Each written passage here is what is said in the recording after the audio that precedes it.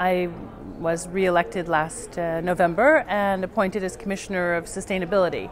So I thought it would be a good idea, and my council and mayor agreed for me to attend and see what's new and what the FCM have been working on. We introduced a stormwater management plan last year, and we need to do some further work on that.